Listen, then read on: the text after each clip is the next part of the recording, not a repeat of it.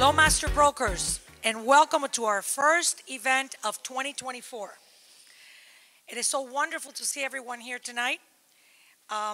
If you could now please silence your phones before we start it. And also, if you have not validated your tickets, Maria's right there. She can validate your tickets whenever it's convenient for you all. And I want you to join me in welcoming some of our new members, and some of them are here tonight. As I call your names, please stand up to be recognized. And the first one on my list is Cristina Formosa. Stand up, Cristina. Elizabeth Freire, I don't think she's here. Ishmael Perez, Gina Rojas, and Blair Sunville. To all of you, welcome to the Master Brokers Forum. So we have a very packed program tonight. You will be entertained and enlightened by the brilliant minds from City National Bank and Anna, of course. Please applause. But I have to apologize on the outset for beginning. We're beginning with a sad note. Many of you know that we lost a very beloved member and longtime board member. She was a board member of the Master Brokers Forum until 2011. And I wanted to take a moment to honor and recognize Joanne Foster, and I'll try to without crying, her many contributions to our chapter during her critical time on the advisory board. She blessed us with her brilliance with marketing, her vision.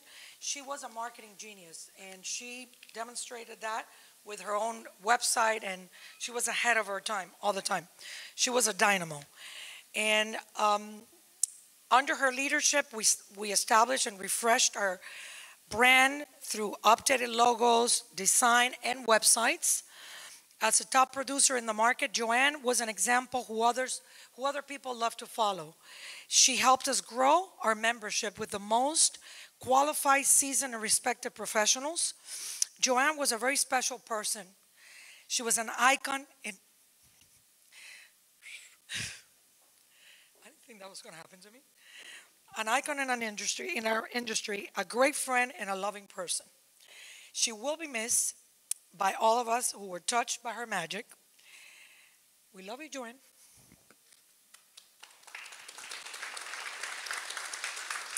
But tonight, we're extremely fortunate to continue our relationship with and our partnership with City National Bank. This partnership was launched last year. We have accomplished a lot of things together, but we look forward in supporting each other for years to come. He's laughing. And now, please join me in welcoming, well, first of all, thanking City National Bank for hosting this beautiful reception. And I want to welcome their Chief Operating Officer and Executive Vice President, our good friend James Campanella. Oh, he's behind me. I'm behind you.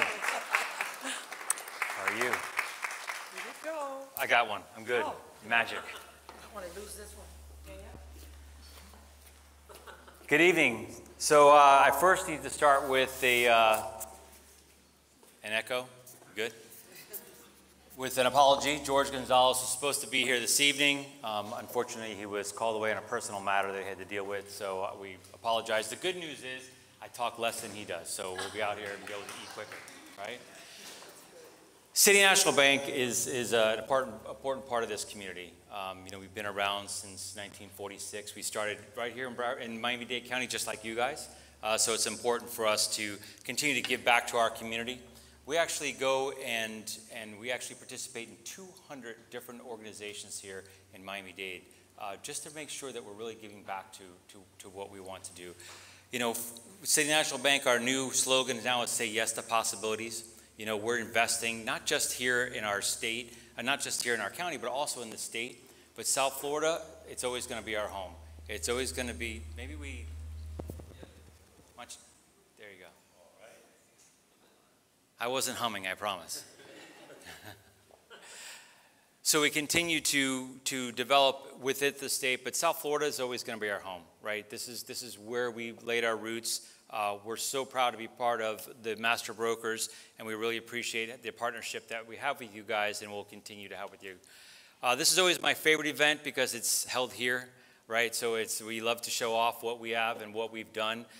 So it's important to do that. We're going to have great, exciting commentary from John Paradisi. I mean, everyone loves John, so we'll have some jokes from him. And Anna is just amazing and has more data than anybody I know. But my other favorite part is getting to introduce my brother, Rich Campanella, who's going to come up here and talk just very briefly about product. Just we'll get that done and out of the way so we can really talk about what's really happening in the market. It's been a lot of changes over the last year. I'm sure that, we want to get and dig into the data, and I won't steal any of John's slides. He'll get mad at me. So, Rich, would you want to come up and talk a little bit about the products? But thank you very much. You guys have any questions, please feel free. We have plenty of people around, and thank you for coming, Eliana. Thank you.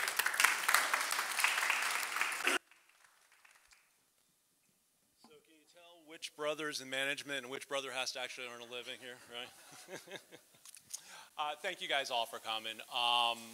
I'm going to tell you a little about myself and how I came to City National.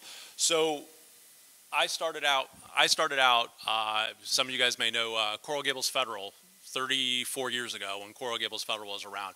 They were a small SNL that really cared about the community, and they were very in touch with what goes on. They cared. They wanted to make deals work. It was something I really missed. I went from them to First Union, Wachovia, Wells Fargo, and about 3 or 4 years ago, my wife came to me and said, "You're just so unhappy with." I mean, you work with those big banks, and they don't care about you anymore. It gets to the point where I'm dealing with realtors that I built relationships with, and I am constantly saying no to them. And it was not a fun, it got to a point where it was a job. I wasn't enjoying it at all. So my brother pulled me over and said, "Listen, why don't you give us a try?" I knew George from First Union days, a long time ago, and this place is just amazing. They really want to work with you. We're a community bank. We are looking for clients. We're not just looking for the transaction. We're looking for a relationship. And what they always go with is we're big enough. We're a $26 billion bank. We're a big bank, but we think small. We try to really reach out to our customers and our realtors and really provide service for what you need out there. I'm just going to go over a couple of our products and just kind of show you what we do. First, before I do anything, I want to introduce my teams back there, the brains of the operation. Val and Tessa decided to come and see if I actually do these talks or I'm just out having lunch here and there. If you ever deal with me, those are the people you are really working with. They are incredible. They grab loans, they make them work. They will put whatever needs to be done, they're on top of those customers 24/7. That's what we need to do these days. These customers markets change very, very quickly. We've gotten to the point where we really need to, these customers will change their mind in a heartbeat. So it's you got to stay on top of them. So I'm going to start out with some of our loans, and I'm going to skip around a little bit up there. I'm going to start with conventional or FHA VA. We have some of the best rates in town for our conventional FHA and VA, but what we really have is there are no overlays on any of our products. So our product is, I get my DU, whatever's shown on that DU, that's all I go after. That's all we get. It's a great, again, I hate to go back to Wells, but Wells, we get our DU and there'd be 25 other overlays that Wells has on it. We don't do that. We sell them to Fannie Mae, that's all we ask for. If there's one pay stub, we ask for one pay stub. If there's one tax return, we ask for one tax return. It makes life a lot easier. It's a lot simpler. When I look at it, I can tell you whether I have a deal or not. Our City Smart, and Ben, you're in here somewhere. Ben Campanella back there does a lot of our City Smart. Our City Smart product is one of a kind. We've got one of the best products in the country. It's only for Dade, Broward, Palm Beach, and Orlando. It's a first-time home buyer product. I'll start with my rates at 4.5% right now. The rate fluctuates a little bit, but the rate is at 4.5%, no mortgage insurance. We'll give up to $5,000 towards closing costs. They have to take an online class. We work with a lot of the condos. There is an income restriction on it. Income, it's first-time home buyers. It's helping people get in their houses, condos, whatever. For Dade County, I believe it's 60,000. It starts at Broward. It's 72. Palm Beach goes a little higher. If you've got that client, you've got one of your client's kids who's trying to get in. It's a great way to get in front of these clients again and help their kids out to find something. We have City Smart. We have City Smart Plus, which is not only first-time home buyer. You'll have to, it has to be your primary residence, but you don't have to be a first-time home buyer. You just can't own another house at closing. That income goes a little higher. It goes up to 100 and I think 3,000 in Dade, 123 in Broward. The rate is a little higher, 5.875, but yep. Is that minimum or maximum income? Maximum income. Okay. Maximum income. We work with a lot of the condos. We're not as strict. It's a portfolio product. We're not as strict as on reserves, which a lot of you guys run into and call me about all the time. It's a great product. Again, they take a class. With the City Smart Plus, it has to be a low to moderate area. Call me. I'll give you the actual, there's tons of them around here. You would not believe some of the areas. I do $1 million houses in these areas. Call me and I'll give you the actual link you can look in. If you got one of those first-time clients, I know you've sent me a couple that a couple of friends' kids to help them out. It's a great way to help these college kids out get in because it's tough right now. Our jumbo product. We are known for our jumbo products. We have the boxes here, we can go out here. We are a relationship bank. We don't just, and again, this is why I moved here. We don't just look at what's on paper. We actually look at everything, not just their W-2s. We look at what they have in what they have in assets. We'll look at everything about them. We're looking to build a relationship with these customers. We're looking up to accounts. We will, businesses, anything coming in, let us talk to them about it. We do all kinds of things. Frank's in here somewhere. We have our medical group that just does helps these doctors out. It's a great program. Our jumbo stuff will do stuff. We've done stuff as big as, I've done stuff as big as 25, 30. I know there was a $50 million loan they did not too long ago. They're not afraid of the big loans. They love to do that stuff. Back to Frank and our doctor loans. Doctor, dentist, veterinarian. We have one of the strongest programs out there. We have up to 100% financing, up to $1 million. $1.5 million will go to 95. $2 million will go up to 89.9%. No mortgage insurance. Only 2 months reserves for these doctors. They only have to have 2 months of reserves for it. It's a great program, especially for these doctors coming out of school. They don't have a lot of cash. It's one of the best programs out there.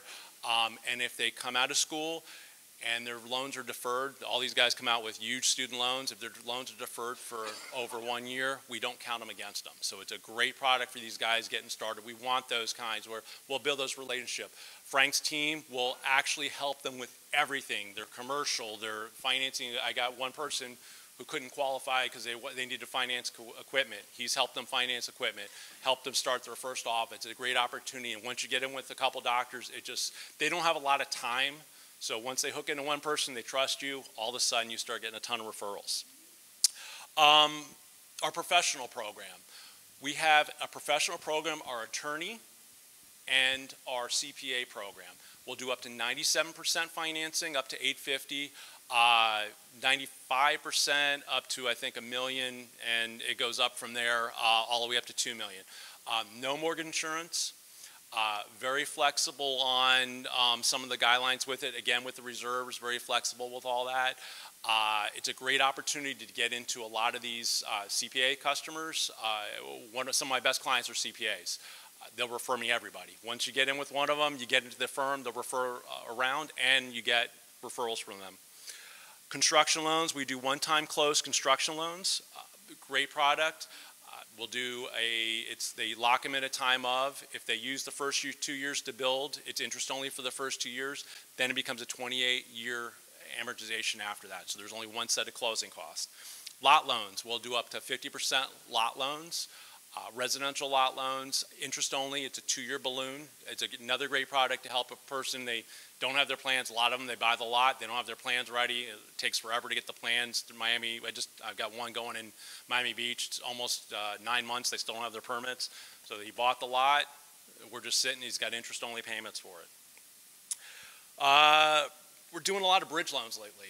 The market slowed. I've got all these guys who bought new condos, who bought new construction, and all of a sudden they thought they were going to sell their house and it hasn't sold as quickly as they thought. So we will do a bridge loan up to 80% of the value of the house. We want the house to be listed. We want you guys selling it as quick as possible. We'll do a 2-year balloon interest-only loan for them. It's a great product. We qualify them only on the house they're in. They have to qualify. I got a lot of guys coming to me, oh, I don't want to. They have to show their income. They qualify with us, we give them their money, they go purchase the house, they list. I just closed one just a little while ago. They just sold the house after 9 months. They thought they were going to sell it really, really quickly. Some of these things are sitting a little longer. It's a great opportunity. The builders aren't going to give them back their deposit, so it's a great opportunity for these guys. Foreign national loans. We've got an excellent program for foreign national loans. Call me from what country they're coming from. We'll do 30% down. We'll do CPA letters. We want to see their assets, but it's a very simple process that we go through. That's for most foreign nationals. If they're Canadian or from the UK, we treat them as domestic here. We give them the same guidelines as domestic. It's a great product. We have a ton of Canadians all of a sudden. I've got a ton of Canadians. They've had 2 years of not be able to do anything. They're coming out of the woodworks now. So if you've got a Canadian loan, run it by us. We've got excellent rates for them, and the product is second to none. My last loan is, first of all, we lend in all 50 states. So if you got somebody moving, we can help them. We have a liquidity loan, which I love, and this is one of the big reasons I came to this company. We've got a loan where if you've got a lot of wealthy client, I've got a ton of wealthy clients, either inherited money. Whoops. He's excited about the loan. Sold a company. A lot of guys moving from California sold their company. They've got a lot of cash. Their returns don't show the business anymore. They don't have the income coming in. We can do, if they have 2 times the assets for the loan in the bank, we can do that loan. So we basically take, if they say they've got $5 million in the bank, they want to do a $2 million loan, we'll give the money a haircut. If it's stocks, we give them 70% loan to value based on it. We back out their debt. If they have 2 times that in the loan, we can do that loan. We don't care what the ratios are. We don't look at ratios. We just look that they have the cash. It's a great product if you got that high-end customer or that customer who just has 25 companies, has a lot of money, and doesn't want to provide all that. We can do that with this loan. We ask for 4 months bank statements. We just have to see where the money's at. And if they put down 60%, we only need 1 times the loan. So 40% loan to value, we'll do 1 times the loan. So just keep that in mind for your clients who are downsizing. They have a lot of money coming in for sale of their house. We can get them qualified that way. We also, on top of everything else, we wholesale through almost 20 lenders. We have different wholesale products. I have DSCR, I have bank statement loans, I have everything. We're kind of a hybrid between the broker and the big banks. We've got better rates than the brokers do. I've got access to the same thing, and I give 10 times the service that any kind of big bank will do. That's the way we are. I'm available to you guys 24/7. You guys can call me anytime. If I don't answer you, text me, and I'll be back to you very, very quickly. That's all I have. Anything else I can answer for you guys? Thank you so much. I'm going to toss it off to Andre. Do you have the mic? Yes. Thank you so much. Thank you very much, Rich. I got to say that thank you again to City National Bank, and thank you for also always being there at our board meetings. You're always very supportive, always there to help. And there's so many amazing programs from City National. I almost want to get an Excel sheet and put like all the programs you guys have and then start listing people who would fit those programs and then go after them to offer them opportunities, which will be great because there's so many awesome programs. I would love that. So thank you again. Hello, our fellow master brokers and our amazing host again, City National Bank. So to shed some bright light on what we are seeing every day in the world and real estate, finance, we're delighted to bring back 2 of our absolute favorite panelists from recent years. Anna Bozovic is the founder and owner of Analytics Miami for the past 8 years. She has been publishing long-term trends analysis of the South Florida real estate market. She is serving her 4th term as the governor of the Miami Association of Realtors, and she is often quoted by international and national press on topics pertaining to our real estate market. Her real estate reports are outcome agnostic and are published with the intent of bringing truth and clarity to the market. They are entirely data-driven and strive to place local market action within the context of macro trends. In her reports, Anna charts the whole market cycle and emphasizes supply and demand fundamentals across market segments. Anna studied math and physics at Columbia University, and her reports draw upon her abilities to see past the noise and recognize patterns in data. And on top of all of that, she's also a jiu-jitsu MMA fighter. What? She didn't have that on her resume, but I know that fun fact, so I'm throwing that in there. So, welcome back, Anna.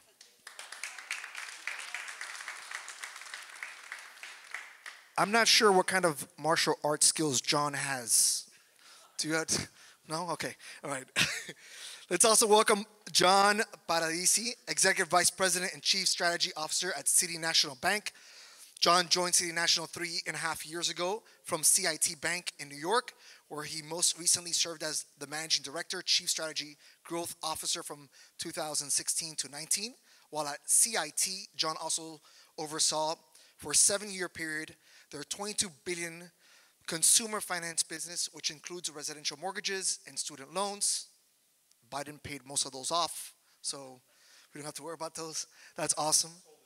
Oh, there you go. At City National, John oversees the strategic direction of the bank, its analytics, marketing, digital transformation, and new products partnerships, as well as BCI Capital, their specialty lending national business. John also serves on the board of directors of the Junior Achievement of Greater Miami and works on the financial capability in the careers of kids that are at risk in our communities. And I just invited John over to visit our Overtown Youth Center project, which I'm on the board of, which is 10 blocks behind the Adrian Arts Center, the Performing Arts. And I'm sure we could have a lot of collaboration between the two of us, which is going to be awesome. So another master broker welcome for John Paradisi. So before we launch into questions from our panelists, they are going to give us a brief overview of what they are seeing. Anna from a market-specific perspective, and John will show us a more broad economic trend to consider. And Anna will start us off. Thank you very much. Thank you, everyone, for having me back. Thank you. Yeah, and doing this every year is really extra wonderful because we are in essence documenting this for what is for our purposes once in a lifetime shift in economic focus in our nation, and the story is going to keep writing itself. And as realtors, we really are the mascots of the region. It behooves us to be able to educate our clients as to why or how the reality here may be different from what they're hearing in the mainstream news. I know in the room here we have some of the top brokers and realtors in South Florida, so it's extra important that we all fully understand why the national news is, well, getting it wrong in many cases, and why Long Miami is very, very real. So we're going to quickly cover 3 points. What's driving it? Is it real? And how long will it last? Which one do I press? Okay. And my aside here, this is recent press. So we're living rent-free in their heads.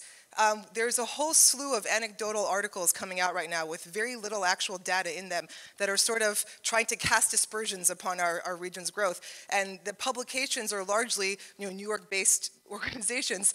And remember, haters are fans too, and we're taking their taxpayers. So this is perhaps motivating these headlines. We have the Wall Street Journal saying Miami's office market was red hot. Now its tallest planned tower can't fill its space. Well, the Wall Street Journal also had this egregiously kind of misrepresentative headline last year implying that we lost more population than New York during COVID. I actually had written a whole post on this, and they were wrong. They took Brookings Institute data and misconstrued it. So here we go again. But they're neglecting to mention that our office vacancy is far, far lower than that of New York City, and that we have excellent news. We have 830 Brickell about to get its TCO, and it's 100% leased at prices that would have been records before, to Citadel, to Microsoft, and so forth. We have, I think I saw it today in the news, 2600 Biscayne is 50% leased before they even broke ground. We have great news in our office space, and yet they have this article and don't mention that, New York had 19.2% vacancy while we're under 10%.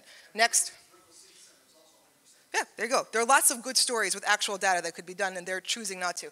Second, we have The Real Deal saying, how long can #LongMiami last? They even had a video with someone basically making fun of it, saying, oh, they keep saying Long Miami. Well, people keep leaving New York. That's how long it will last. And then we even have Yahoo Finance. They had this article entitled Paradise Lost. The heading picture actually showed the Miami skyline, but the article itself only mentioned Florida and not Miami. And it's kind of funny because both our condos and our single-family homes hit record high median pricing in the months of March, while inventory is significantly below pre-COVID. So what do they mean paradise lost? Our markets are very tight. It's the opposite of that. But I expect to see more of this because the change that's happening in our country is unsettling to people. It's a lot of identity politics. People are resistant to change. So I expect to see more of these types of headlines coming out. So get ready to be able to counter them with your clients. Next. So again, this is updated from 2023. We have data from the IRS showing that once again the states in blue had the highest percentage population gains. So when it comes to raw population, Texas and Florida are still leading the way. And of course this coincides, here's a little map. This is from 2022, but it's the same pattern. I just wanted to juxtapose that, put it next to the map showing top tax rates. And the pattern is very, very clear. People are leaving high-tax states. And I don't see this changing because COVID broke habits. People no longer went to work how they used to, and a certain percentage realized that they don't have to ever again. And these people are moving and creating new habits. How we used to live and work, these were 20th century creations before internet habits. All the office buildings, all of that was built before the internet. And this migration is fueled by a lot of things, and I don't see it going backwards. There's not going to be some atavistic reversion back to the 20th century. It always moves forwards. And then second of all, what people are failing to appreciate is that momentum is very, very real, and it builds. Taxpayers, in high tax jurisdictions like New York and California, your top 1% of taxpayers account for over 40%, to be conservative, really 45% of revenue. And those people leave, it's going to balloon their budget gaps, and they're going to keep enacting more policies that are hostile towards capital, thus kicking out more capital. So this will likely only accelerate over the next 5 to 10 years as their state finances hurt. Sorry? No. Although I have a good friend who is tax treaty there, and I spoke to him the other day, and he feels that people are leaving Puerto Rico because their new government is against the tax treaty stuff, and he expects an outflow from Puerto Rico on that topic. There are lots of these, but just to keep this short, there's a huge migration of AUM, of assets under management, $1 trillion left New York between Q1 of 2020 and Q1 2023. Florida was the largest recipient, and now for the first time, Florida has more AUM than Connecticut. Next, all right, Long Miami, is it real? How do we see it in our market?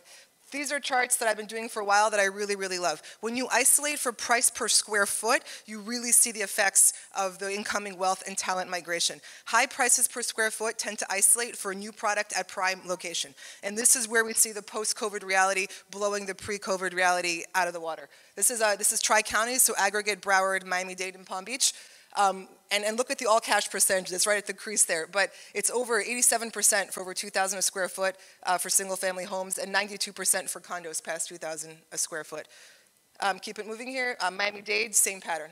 So Miami-Dade and Palm Beach is even a bit more all-cash than we are, but it's the same pattern. And this very much, I mean, when you see a spike in data like this, you have to ask what happened, what changed. And this right here illustrates the appetites, as I call it, of the wealth and talent migration. This is just an annual data showing our ramp up of median pricing while we have a concurrent decrease in inventory. Oops, yeah, same pattern holds for condos. And then our tale of two markets. So the press likes to report on the market as a whole. It's a simplistic thing to do, and it's easy. The market as a whole has had substantial drops in transaction volume. But as you can see here, the drops in transaction volume occur at lower price points, which is where obviously the plurality of transactions exist. So if we look at quarterly data showing here transaction volume below $500,000, this is for single family homes, we have a massive drop of 77%. It's plummeting. But why is it plummeting? Because inventory has dropped even more. Inventory is down 84% below $500,000 for single family homes. It's basically disappearing. And this is also, by the way, an indication that the floor of our market is rising. So, thank you. Yeah, it's shocking. I've like triple checked this because every time I look at it, I'm like, wow, it's gone away. So again, when we say the whole, and obviously the median price point, median for single family is $650 right now as of March. So that's basically half the market by definition is below $650, and that's where we've had this huge loss of transaction of inventory and then a huge drop in transaction volume. Same pattern holds for condos. A little bit less dramatic, but 57% drop below 500,000. But the median condo price is lower. It's condos. It's like a 420. So if we look at condos below 400, it's even worse. And then to juxtapose this, let's go. All right. This is 5 million in plus sales. Since this is a room of brokers who cater to the luxury sector, we're actually up over a year. Each bar represents transaction volume for the months of January plus February. So again, while we have these steep declines at price points at the median and below, at the luxury end, we're still far higher than we were pre-COVID, and actually we're up year over year. Same pattern, okay. And this is going by that price per square foot metric. For 1,000 and up per square foot, single family homes actually had a record January plus February, higher than 2022. And then condos were not at the highs of 2022, but they're higher than they were last year. So again, wealth and talent migration in action. And actually I have a theory for the single family home ones. We can't add more single family home inventory vertically. So I expect this slight divergence, we'll call it, to continue because we can add more condos. We can add multifamily, which takes pressure off of condos, all those things. We can't add single family. So single family within proximity of the urban core, that's a scarce resource, especially if it's waterfront, especially if it's close to downtown schools, whatever, all this stuff. We can't build more of it. So I expect to see single family just continue to slightly outperform the condo space. And then next, all right, why is this going to continue? So I said population, that population migration is one of those like tertiary causes. It's what we can observe. But this is a Venn diagram I've been putting up for a while because this really is what's going on and why I've been saying for years that this will not turn around. Nothing lasts forever. Change is inevitable. It is the constant. And people have trouble with this, which is again why we're seeing negative headlines in all sorts of press. New York was the capital of the 20th century world. Before that, it was London. Before that, it was Amsterdam. Nothing is forever. There will always be a next shift. Maybe I'm wrong. Maybe it's not here. I don't think I'm wrong, but besides that, there will be a shift. That is guaranteed. We've had the internet come in. So one of these three things can happen to accelerate shifts or changes in the world around you. One of them is what I call empire cycles. This is when countries have issues with their monetary policy, polarization, wealth polarization, all those things, and we have that. All you have to do is look at electoral maps and how the country has voted since Reagan. You're going to see polarization of belief systems, wealth gaps, all that stuff. That leads to instability within the country, and now we have people relocating based upon their belief systems also. So that's happening, and that's not going to go away. It's going to accelerate. We see the insanity with politics. That's going to go on for at least 10 years. Then we have tech adoption. It's like when the Gutenberg printing press came to Europe. The internet changed how we work. That's a force now too. Even if 10% of people change their behaviors at scale, it's enormous. Then we have war/pandemic, and that broke habits. So we're in the middle of the Venn diagram. So this shift isn't going to go anywhere. I think it's still early days. And then an example, we have Bezos, we have all these guys. Bezos is an example of a symbolic vanguard and also a symbol or an example of the stupidity of local politicians and governments. All politicians want to do is get reelected. That's it. That's why they're going to keep creating policies that are hostile to wealth when it's obvious that these policies will just lead to more wealth migration. Why are they doing it? They're doing it to get reelected. They're not aligned with the success of their jurisdictions. So for example, when Bezos left the state of Washington, his departure took away over 45% of revenue from some unrealized capital gains tax they've been floating around. One guy took away 45% of it. He's like, sorry, I'm out. And now we have Los Angeles recently proposed that new law where owners have to pay relocation costs of tenants. Meanwhile, they're hemorrhaging population. Why? Because those politicians want to get reelected, and they will increasingly pander to the percentage that does not pay it. And this will keep fueling those cycles. And hopefully we'll continue to be on the receiving end, because I'm an optimist. Let's go back here. The human condition keeps improving. Innovation, the human spirit, it always flows somewhere, and it'll flow towards the path of least resistance where it can flourish. And I think that we're all very fortunate to be here in South Florida. You know, we had, I think it was last year, we had the highest per capita new business filings of any city with population over 500,000 in America. We have the highest percentage of high-earning millennials moving here. This is still very, very much early days, and we all need to be well-versed on this so we can counter these negative, jealous headlines.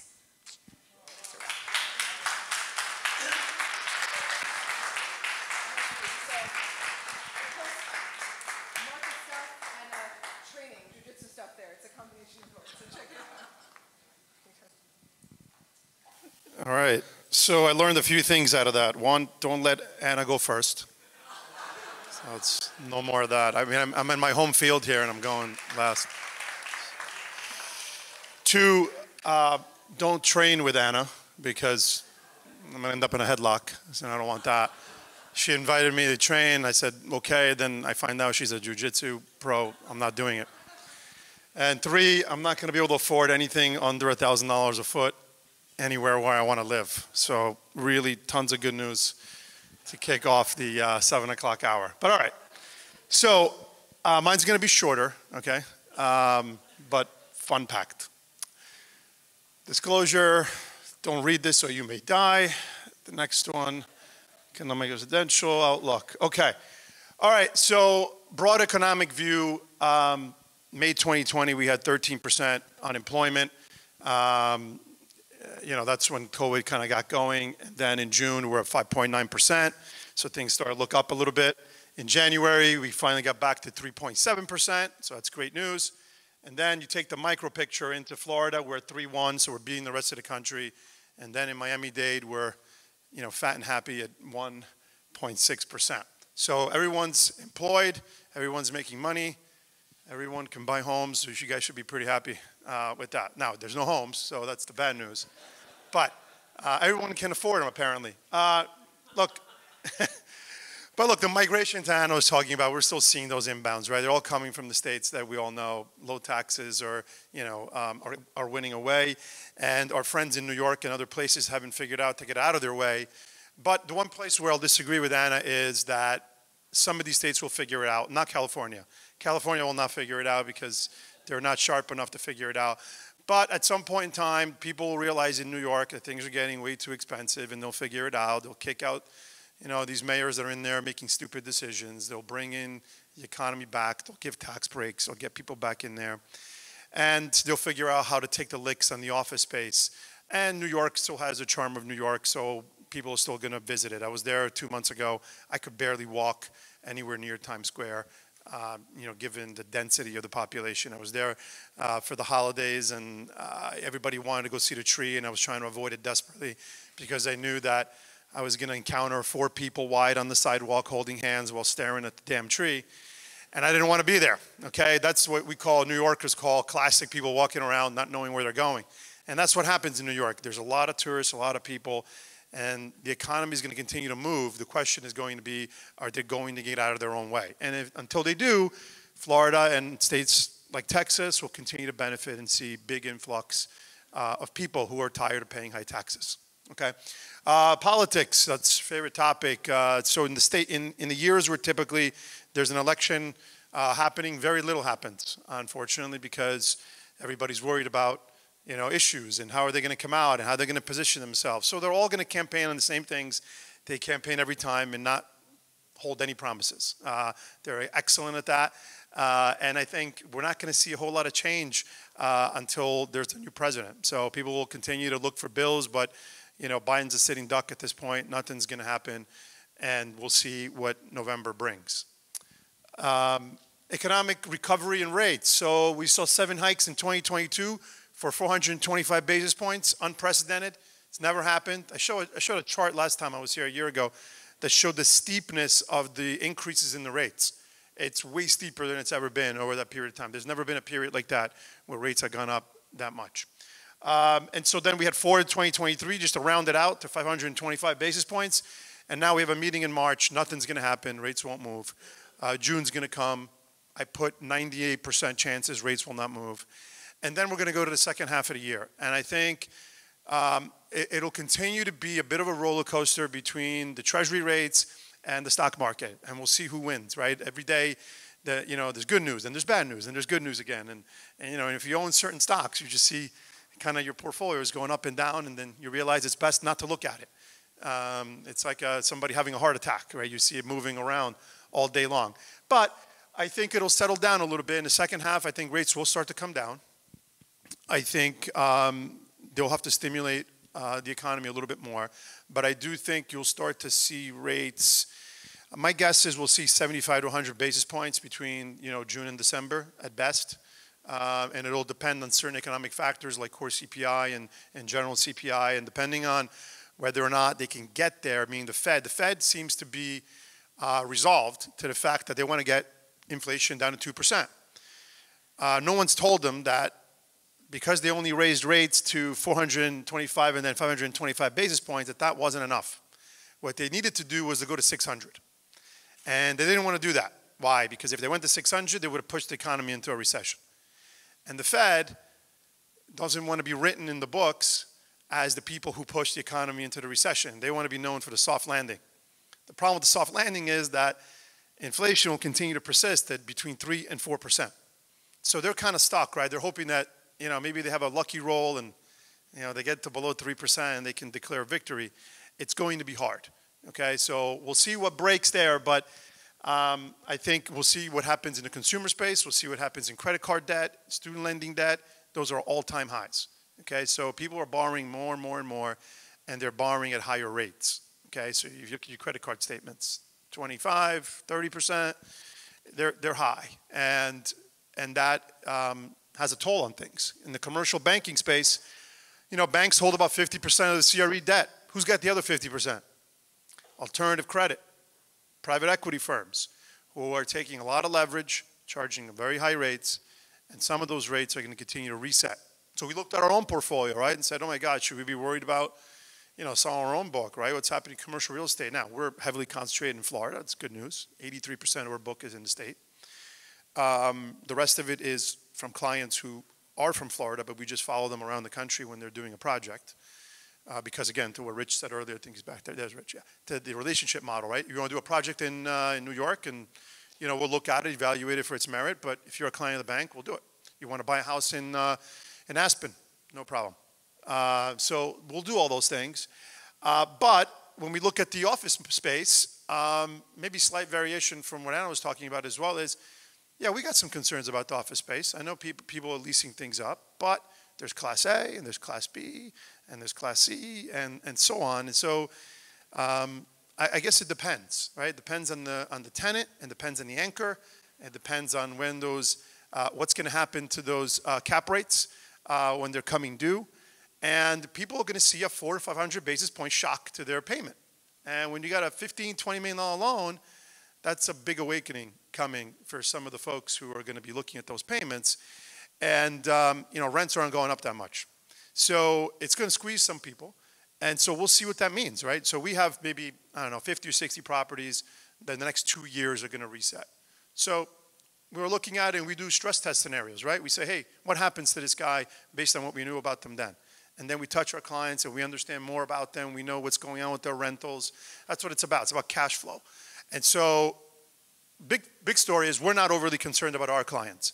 But I'm fairly certain that you're going to see some people in the market having troubles in the next 6 to 12 months if rates do not start coming down. If rates don't start coming down soon, you're going to see things resetting between 24 and 25 that will create some havoc. Okay? The good news on the residential side is you didn't have that problem. Why? Well, because when people call loans adjustable rate loans, they're not adjustable. You're doing 525, 723s, 10-year IOs, 10-year loan, 1020s. That's not an ARM. Yeah, it's an ARM in 5 years. The customer's got 5 years to get out of that thing from the height of the market. They'll find an exit, and by then they'll have built out more equity. So a little different in the commercial real estate space versus that, because that stuff on the commercial real estate comes a little sooner.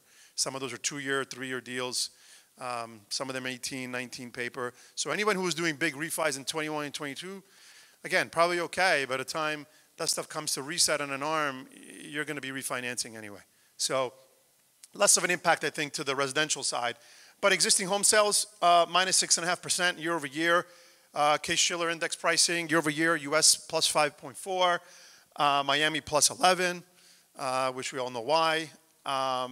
And housing prices slightly dipped in Q3, Q4. But again, the demand supply here is the issue, right? You guys all know this. Good inventory is hard to come by. And so if you're buying a single family home, to Anna's point, which doesn't really exist in the abundance that we need, those are getting priced at $1,100, $1,200 a foot in the good neighborhoods, right? Coral Gables, Pinecrest, the Grove. If you're in a good area, you're going to get top dollar, and there's still people willing to pay that. Let's see. All right, this is more headlines from the stuff that we're talking about. Unemployment, again, 3.1. Florida's economy continues to outpace the country. People moving here. GDP growth now makes us the 14th largest economy in the world. Our parent company's from Chile. We have more people than Chile in the state of Florida. They have 19 million people in Chile, and we got 20-something million people in the state of Florida. So Florida is becoming much more prominent in the global space. And then, which I thought was interesting, Florida emerges as corporate migration. Headquarters influx surges by 86%. And we have now more jobs in New York for the first time. But bad news in the bottom is Miami also tops the list of the biggest inflation problems. So cost of things are going up. I think everybody's noticing that. I don't care where you live, where you are. You go in a supermarket, you go to a restaurant, you see price increases are here. Gas. But you know what's funny about gas is if you kind of look at gas prices 3 years ago, you look at gas prices now, that's probably not where we saw a lot of the increases. A lot of it is on food, I mean, I go to a supermarket. I remember back in 2019, 2020, again, buying apple juice for $2.75 a gallon. Now it's $4.25. That's a 50% increase, right? So that's not. If you look at the general CPI, they would say something that was worth $100, 3 years ago, it's now $109. That's 9%. That's too generic. That's very top line. If you start looking under the covers and you're looking at specific categories, some of the things that impact most of the people every day, you're going to see more, like in the tune of 20 to 30% probably on average. I'm not going to bore you a lot of this. You guys will get this presentation anyway. The key residential trends in the market, prices are still high. Median sale prices up 47%. Those are just big numbers. Fed's committed to fighting the inflation like I talked about. People keep moving to the suburbs, looking for lower real estate taxes, although I think they're having a hard time with that. Total cost of ownership becomes a key metric, right? We're going to touch on this in a minute. Purchase prices, mortgage rates, property taxes, HOA fees, maintenance costs, and our favorite, insurance premiums, okay? Those are, and I know you guys did a survey, a lot of that kind of coming here in the next piece. Not a lot of great news there, okay? But look, not a lot here that I want to touch on more. You guys will read this. This is just residential. Again, here it's the shortage. New single and multifamily home production will be below demand. South Florida needs about 200,000 new units a year, but it's only adding 20,000. There's your gap, and that's what keeps the prices up. You're going to keep seeing cash buyers because rates, for now, if they're elevated, they'll consider using cash instead. But let's face it, people are getting pushed out of the state. What's happening is the population's the same, flattish. The problem is it's a different mix, right? You got the people who can't afford it, who took advantage and cashed out, moved somewhere else. And then you got the high-flying people coming in with the dollars, right, coming from the states that we talked about. So it's just changing. The mix of people is changing. And that's driving up costs. That's why everything here costs more, because people can charge more. Anyway, that's it. Why don't we move on to the Great job. next section. Great job. Thank you very much. John, out of curiosity, when you were running your analysis on the commercial sector in your portfolio of clients, what was the average cap rate that those properties were running at? The ones that were coming up for, Yeah. For reset, Do I you know? want to say probably in the 8 and change rate, something Got like it. that. So if it goes up, 400, 500 bips, Well, that's at the reset. That was based on where they're going. because obviously there's a lot of concern. Yeah, I mean, about right that. now, those average rates in the portfolio in the back book, you're talking, 4.5%, 5% probably. Yeah. Right? So those guys who were done in 21, 22, when the rates were basically near zero, right? So you were talking, think about it. It's always typically the rates on commercial real estate run somewhere between 250 and 350, depending on the property type. If it's construction, it's more expensive. If it's term, it's going to be 250, 275. Let's go into the charts. Let's put up there the diagram, and let's go into some of the questions and concerns that we had a survey, and some of our master brokers came up with these questions. Thank you. So talking about costs and inflation, one of the biggest concerns here in the Miami real estate market that people have most concern with per our survey is rising insurance costs and expenses relating to condo associations. Now, so many condo associations right now are getting hit extremely hard, especially after the Champaign Towers collapse. And add that together with the insurance costs, it's kind of like a perfect storm of a lot of people who were not expecting to have these costs, especially even people who are buying, who you're approving loans for.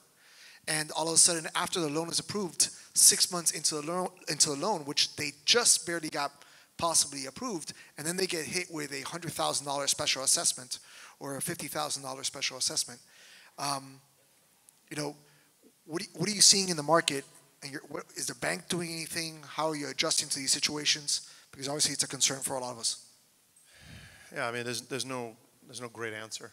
I mean, honestly, I think the special. I mean, after Surfside, our HOA team. So we have a team that focuses on HOAs, and HOA has predominantly always been a play on the depository side, right? I mean, mostly just banking these HOAs and holding their cash and paying them a rate for it that then kind of trickles down the line.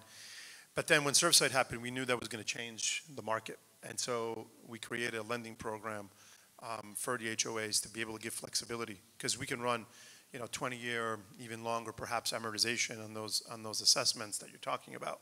Let me stop you for a second. So for all of you that are selling these condos and you're running into a situation where these special assessments are coming in, reach out to City National, because they're one of the few people that will go in and finance these special assessments. And then also they'll be able to finance people who are buying in the building, since they're already controlling the special assessment loan, correct? No, that's right. So we'll go in, we'll work typically with the board and the property managers to basically look at the need, look at what they're doing, and then assess what's necessary, right? And so they'll typically, what we're seeing is the lead times are still challenging, but we see before they had an issue with engineers.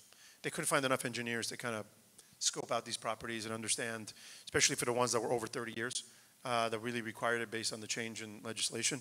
They couldn't get enough engineers on site to review these properties, and I think that's gotten a little bit better, because now they've kind of opened it up to other professionals who can review this. Before, it was only certain folks that can look at these properties. I think they've extended the amount of qualified people that can look at the properties and assess what's needed.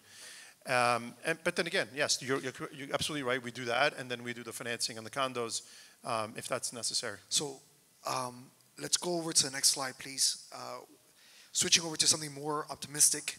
We're hearing great stuff. Anna, you gave us some great tips, and there are great Instagrammable slides to put and show to our clients, right? So which opportunity in Miami real estate market has you most optimistic? This is our results here from our master brokers. The continued pipeline of high net worth individuals moving here, which Anna showed those stats, which were amazing, showing our awesome numbers in 21, 22, 23. Next slide. How much do you think the 2024 presidential election will impact the Miami real estate market? All of you could see that.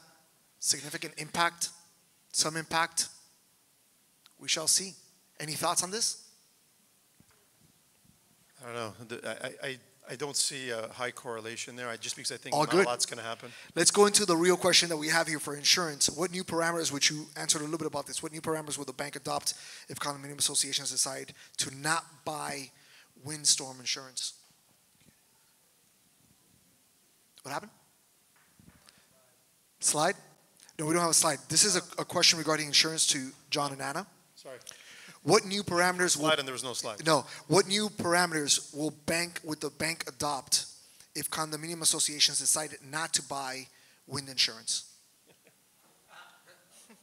It's like deciding not to put gas in your car if you want to go somewhere. I mean, look, you need wind. The bank's going to make a loan, right, on a property. And we have to secure the interest in that. And especially when you're kind of leveraging at, say, 60% or something like that, 65%, that's a lot of debt for us to put on the line. So what have we done with some clients, what you could do is, depending on their holdings with the bank, you can secure it in different ways. So if the client wants to take the risk and they want to secure it with cash, or they want to create a much lower loan of value, we've looked at structures like that. But Listen, the risk is high. According to CoreLogic, they project Miami-Dade County will experience an average of $1 billion in annual property loss per year by 2050. And the next county would be Jefferson Parish in Louisiana, expecting $500 million. Yeah. It's a big number. Our average here in premiums have reached $6,000, 3 times as much as the national average of $1,700. Yeah, look, the banks can't fix the problem. I think the banks can look for creative solutions with each customer on an individual basis to see what makes sense based on their risk appetite and based on what they can do with us to secure that interest. But, we're not in the business of charging, say, 7-8% on a loan and taking a risk on $50 million. I mean, that doesn't make any sense. So we're in the business of facilitating structures and transactions for our best clients. And for all clients, but the best clients are usually the ones that have a lot of wherewithal to be able to do other things to basically save on things like wind, right? Yeah. But that means they have to put some skin in the game and they have to create some protection. And when you do that, in certain situations, it makes sense. Yeah. And so it's not plain vanilla, yes or no, or what can you do? It's situation by situation. We work with the client and we find a solution that can work. So, Anna, you touched on Ken Griffin, Jeff Bezos, fintech migration in general. So how do we align ourselves with this wealth and talent migration? No pun intended, but can we bank on the migration continuing in the foreseeable future? And I think you hit a lot of those. Can you elaborate a little bit more on them? Yeah, how can we align with it? That's something I've been saying for a while, because it is a tale of two markets, and I think that older inventory is going to keep underperforming. For example, I've charted performance of stuff by decade built, all those things, and it's a tale of two markets in terms of price point and also in terms of age built. And so I would say, as real estate professionals, you have to be very cognizant of the fact that the high end, I think, will continue benefiting from this wealth and talent migration. The national narrative or what's in the news may not reflect that reality, but just sort of how do you align with it? Recognize domestically where this buyer is coming from, it's pretty clear, and then recognize what their appetites are for. And I think it's also pretty clear. It's high price per square foot, new product, which is what, when you isolate for price per square foot, you're isolating for a prime location, new product. And those segments are outperforming pre-COVID realities by orders of magnitude. And as real estate professionals who want to make money, we want to align with the segments of the market that are growing. Anna, you want to hit on the next question of interest rates. Where do you, if you were going to be predicting, where do you see interest rates the next year or two? Not much lower. Not much lower. John? Look, I think nothing in the first half of the year. Like I said, second half, somewhere between 50 and 100 basis points max, depending on, again, what the Fed is seeing from the economy. And that today, it can go in many different directions. I don't think they're going to go higher. Yeah. But I think slow will be down. It'll come down slowly. It's not going to come down 500 basis points. Yeah, I'm sure it's not. Listen, we have amazing talent of brokers here. We have about another 5 minutes before we eat. I'm sure we're all hungry. Raise your hand if you have an awesome question. We have them too here. Let's try to get some questions here from the audience. So it's kind of a two-part, a comment and a question. This morning I saw an amazing statistic from the U.S. Census Bureau. They interviewed every top city in America to find out how many people in each city were self-employed. 4 of the top 10 are in Florida, 3 are in California, 2 in Texas. Amazed me to find out that the #1 city with the most number of self-employed people is Hialeah. Number two is Miami, of course, and the 2 others in Florida include Cape Coral. The question became up because many banks are now providing loans that are not based on personal income, that are not based on IRS statistics, not based on your tax returns. They're based on, and I'm going to get the acronym wrong, DCRS or something like that, about debt ratio to the investment property. Does City National have a program like that? And have you heard about it or seen anything about that? Yeah, Rich. Now you know who to call. And another fun fact about Hialeah is that they probably have the highest number of Airbnbs and homes in the city of Hialeah. It's true because most people want to go there and spend a lot of time with their families and they're not going to go to hotels. And those units, they're applicable to this loan program. Exactly. So I'm sure that you're going to find some good deals on Hialeah there to apply We that. do some that CRA ratio. loans. Exactly. I also do some CRA. Add that to that Excel sheet there, Chris. So raise your hand. I'm sure that there's some questions in here. You got a question? There you go, John. Thank you. Thank you for today. Quick question. How does climate change factor into your numbers now and looking into the future? Yeah, I get that question a lot from the board. What are we doing about sea level rise? I'm like, it's going to build taller. You know, I mean, I think, Build taller. yeah, just have a higher starting point. I don't want to interrupt you, but I was driving around a whole bunch of different houses on Palm Island, and all the new construction, the first floor of every house is the roof of the house next door. Yes. I mean, literally, it's right over the roof of the house next door. Yep. I don't know. Look, there's we do a lot on the ESG side. You know, where we look to finance wind farms, solar power. So yeah, we do it. We have a national business that did a lot of that work. We probably put out $300 million. We financed a ship off the coast of Martha's Vineyard to go and repair solar panels. So we've done a lot of that type of stuff to basically contribute to trying to make maybe the world slightly a better place. As far as it comes to Miami, again, we love to do green stuff. So when we can finance commercial real estate on the green side, and we have some breaks that we can give people when they're financing really green properties.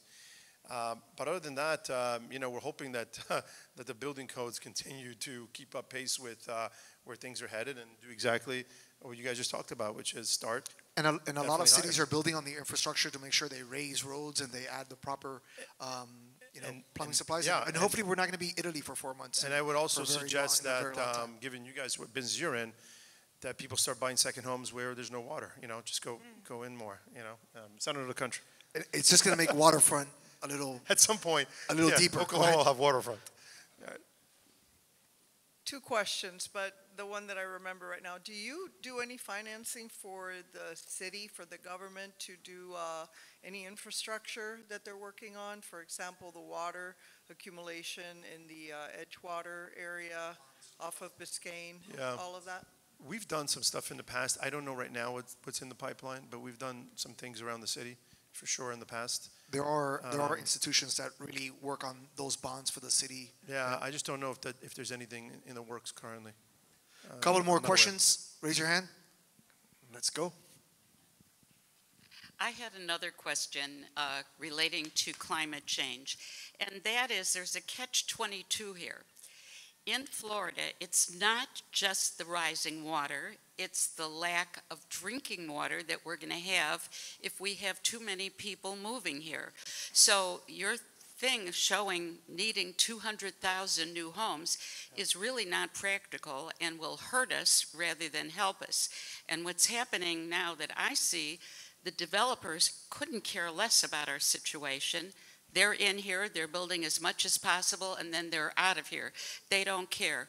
So how are the lenders, how are the developers, how are you estimating what is going to happen when we run out of water? We can't go into the Everglades or we'll make things even worse. So I'm an optimist on these things. Singapore imports its water. Las Vegas imports its water. I'm not saying we have to import water, but I don't think that we're not going to have water. I think there will be some solution that will work itself out as smart people continue to move here. I don't have the answer today, but we're not in a dire situation today either. So I'm generally optimistic about such things. And I got to say that developers are not going to build if people are not buying. So the developers are building because people are buying. Oh, before we get back to you, question, anyone? Anyone? Sure? All right, last one then. Here we go. Well, this is, I wonder, because they can do 1428 Brickell, which already put, they're working in that direction, so they put solar panels. They put a whole backbone of solar panel in their building. So what about reverse osmosis, perhaps? It'll come. Who knows? We have all this ocean water. I don't know. So, some solution will present itself over time. I'm an optimist. Alicia, One way to reduce sea 1428 level just got a rise, great Right? plug Here here. you go. Good job. $5 to her, please. Jason, are you sure? He's the boss, so we got to give him the mic. I have to ask this. Anna gave an incredible explanation on her Instagram, which I highly recommend you follow if you don't already, about the difference between migration to Florida versus Texas. We are often compared to Texas in terms of people from around the country migrating, and the different. While the numbers might be bigger, they're kind of right there, 1 and 2, the net numbers. But the IRS really partitioned back in 2021. They really partitioned data based on income brackets of where people were moving, and it showed that we were receiving 4 times as many high-value taxpayers. So their cutoff is people who are filing over $200,000 a year. We're receiving 4 times as many as Texas. And so the population is not equivalent. They also had some data back then showing that the median reported income of somebody relocating to South Florida from Manhattan was like 1.2 million, and from New York City it was like 600,000, something like this. So we're getting the high value earners. And people I grew up in New York City. I've been here for 11 years, but I grew up in New York City, and New Yorkers are not moving to Texas. Like, they're just not. I don't want to be mean about Texas. True. Listen, that's true. The energy in Miami right now is just across the world. There's no one that does not want to have a piece of Miami. And we're the ones that are lucky enough to get to sell the dream. We get to sell where we live. We get to sell what we love. So we're going to continue to do that and continue to make money while we make other people happy to live where we've been living for such a long time. So thank you very much for being here. Thank you very much to City National Bank once again, and enjoy a beautiful dinner. Thank you.